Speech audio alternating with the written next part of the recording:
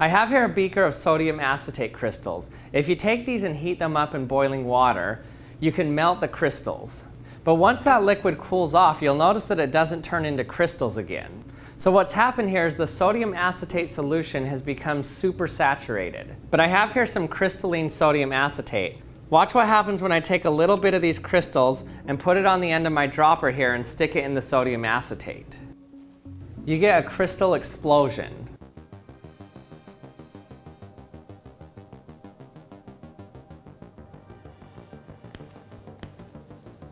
When you introduce the crystal sodium acetate into the liquid that's supersaturated, you now allow the liquid to start building upon that crystal. So the initial crystal acts as a nucleation point for the supersaturated liquid. What's really cool about this is when crystals form, it's exothermic, so it gives off heat to form a crystal.